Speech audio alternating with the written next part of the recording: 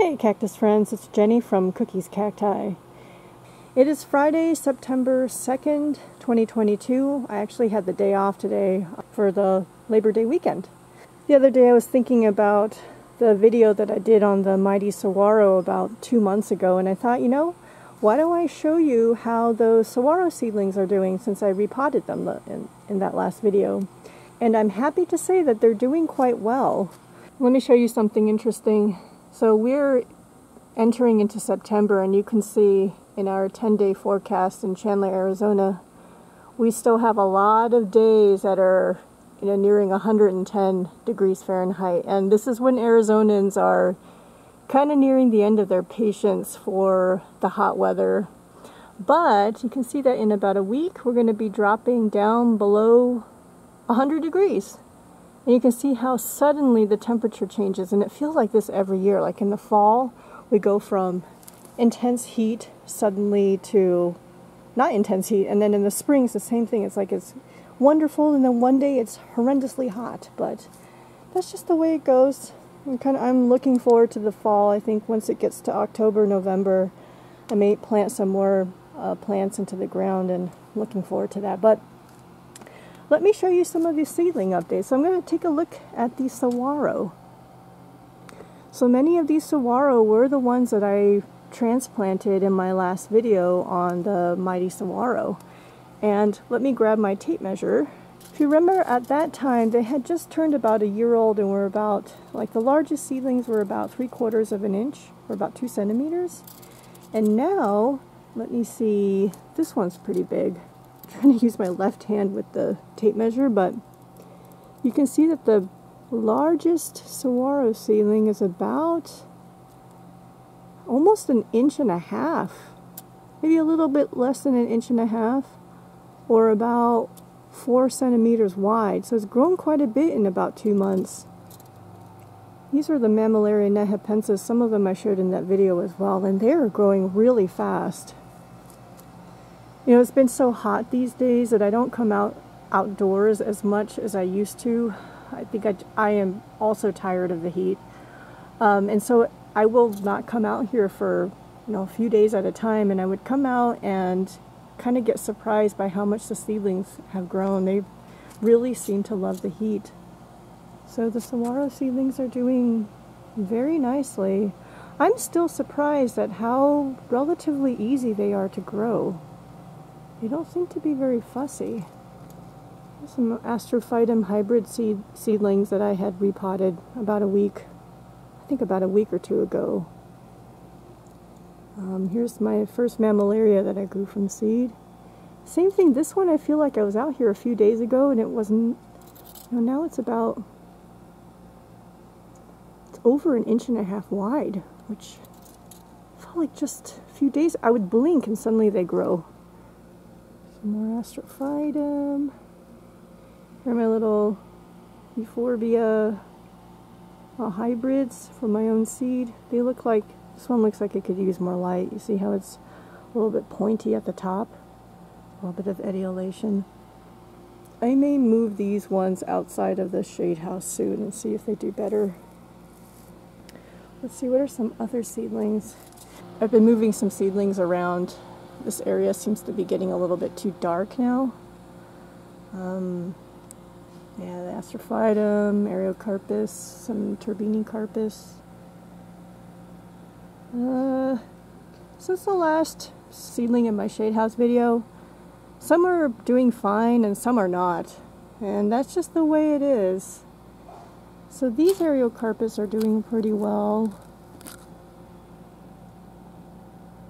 But I have some that are in trays down here, and one of the trays seems to be doing okay. You can barely see them because they're so small. Here's my oldest ones, those few survivors from my first batch of Ariocarpus seedlings.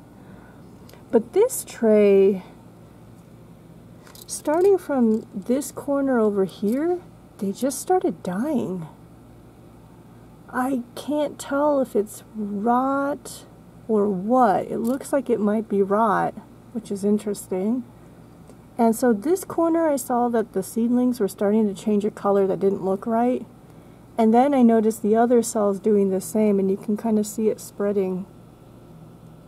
These colors, I don't think it comes out on the camera, but that color doesn't look right. I don't know why. These ones, I think this is Ariocarpus fissuratus varloidii. They're still hanging in there. These ones in the middle are okay, but actually, that one doesn't look great. It's really weird. They just started to die off. I don't know why. This tray is doing better. And then I have these that are in pots that are doing fine. You know, like, I don't know. I don't understand it. Now, the two trays, these were my, I think, my second batch of Ariocarpus. So these were still, I'm still, you know, learning on that learning curve, but these were like still in the beginnings of the learning curve.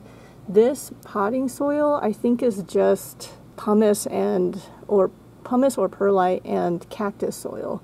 Whereas these pots down here and the pots up here are all the Miracle-Gro seed starter with perlite. So the soil medium in the pots versus the trays are different. And I feel like there's a pretty clear difference between how these are growing versus how these are growing. So I don't know. I know a lot of growers are against using peat moss or peat-based mixes, but that Miracle-Gro seed starter is peat. It is peat, and I've had pretty good success with it, which I can't explain. And you know, anytime I give any kind of recommendation, please take it with a grain of salt. I am a beginner. I'm just sharing what seems to be working for me so far, and I can't even tell you why or why it's not working. But, you know, just another data point out there for those of you who are kind of adventurous and experimental. It's just a matter of experimenting yourself and seeing what works for you. But you can see that this pot of Ariocarpus seems to be doing pretty well, and they're growing quite a bit faster than my first and second batch, so who knows. Oh, so some of the empty cells on the other shelf are because I moved the pots over here because I thought some of these seedlings look like they needed more light. So I've got Mammillaria and Astrophytum. You can see how, sorry about the airplane. So you can see how those Astrophytum are kind of skinny and tall, and I was thinking it probably is etiolation due to not enough light, so I moved them over here.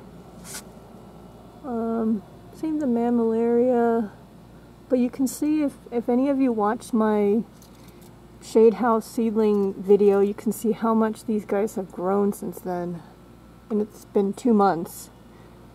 I swear they really love the summer heat, and I water them pretty much whenever their pots feel light. Some more over here. Astrophytum myriostigma.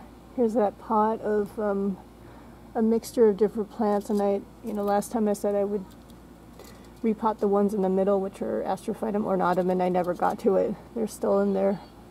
I just don't know how to remove them without disturbing the other plants. Here's my experimental pot of a mix of Astrophytum, Mammillaria, Escobaria, and Ariocarpus. I will not do this again. Anything that you see are planted in these trays are part of my early seed batches, and anything in pots are part of my later seed batches. And kind of interesting. Oh, I'll show you these guys. So these are the Saguaro that I had repotted in my Mighty Saguaro video. And look at this. About 1.25 inches or so, or 3 centimeters wide. Another pot. So they're about 1 year and 2 months old now, these Saguaro. Mammillaria, more Mammillaria, more Mammillaria, Saguaro, and more Mammillaria. I think in my seedling shade house video, these mammies were still potted together, I think in a 2-inch or 2.5-inch pot, and I've since separated them, and they're doing very well. I think they're liking having some more space instead of being squished together. And yeah, so just a quick video on seedling updates. They're doing well. Well, most of them are still doing well, but with Ariocarpus, that tray of Ariocarpus is not. Hope you all are having a wonderful day, and I will talk to you soon. Thank you for watching.